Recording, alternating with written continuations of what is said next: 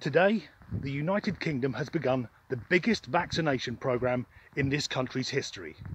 Britain wasn't the first to roll out a coronavirus vaccine. It was narrowly beaten by Russia.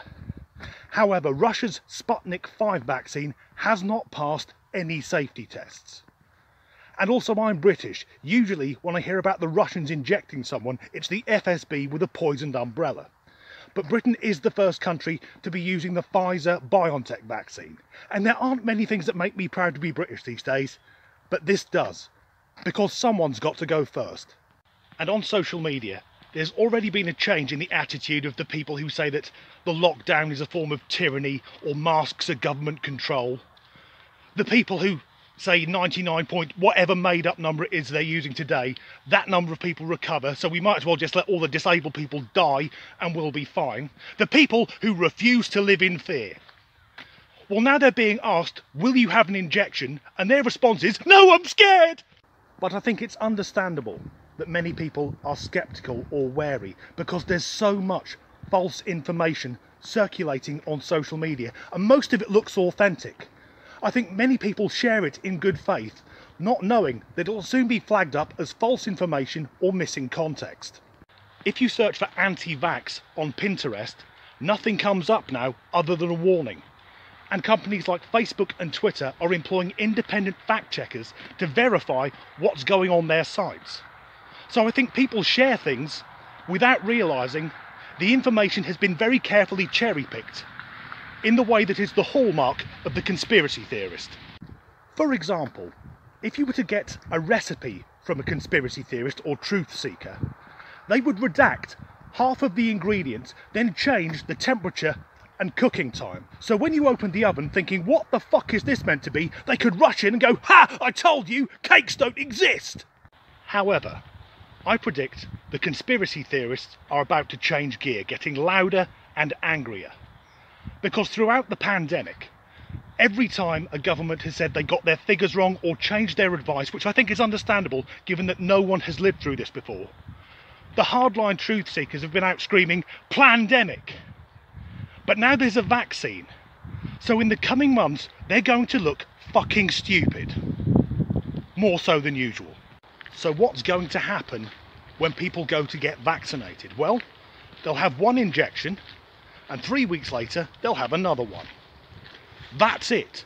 Yes, there will be a few people who have adverse reactions and feel unwell. That's to be expected. But there are politicians, celebrities, sports personalities saying they're willing to go on television and be vaccinated live on air. But still, that's not enough for the conspiracy theorists. They're online saying it won't be the real vaccine, it will just be water. What do these fuckers want? They won't be happy until they go into a hospital and see Bill Gates with a bandolier made up of hypodermic needles shoving a wheelbarrow full of microchips.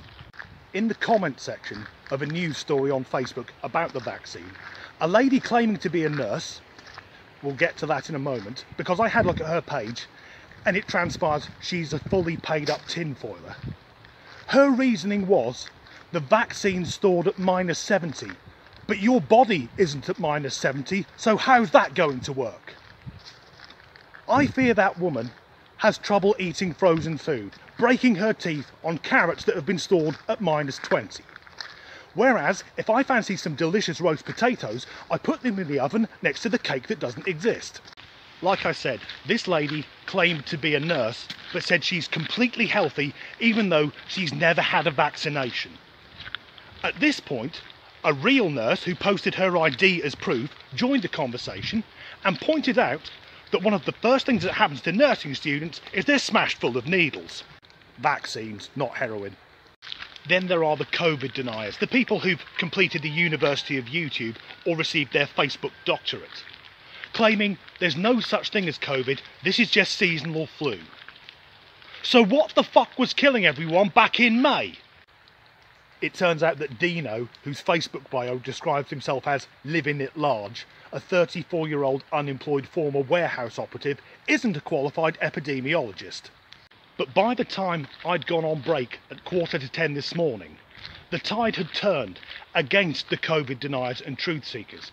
Because every time one of them comments on social media, multiple people will ask, Where are you getting your numbers from, or can you send us the source of that information? And the COVID deniers are getting into a flap because they can't find their sources because it's all been removed by the fact checkers.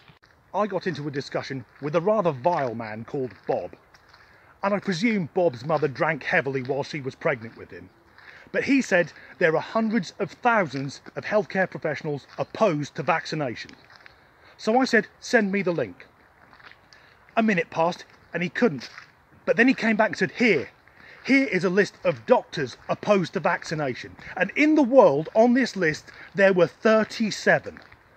And I would have been more convinced if I wasn't able to register myself on that list as Dr. Mickey Mouse. And over the coming months, I expect the Tinfoil Brigade will find something else to scream about. And I also expect that most of the people who are worried about getting vaccinated will have it done. Because I honestly believe it isn't they don't want to be vaccinated, it's just they don't want to go first, because that takes a lot of bravery.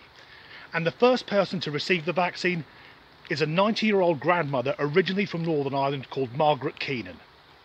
Bravery doesn't look like this, it looks like this. Thanks for watching. And for anyone who saw my video about monoliths yesterday, wanker!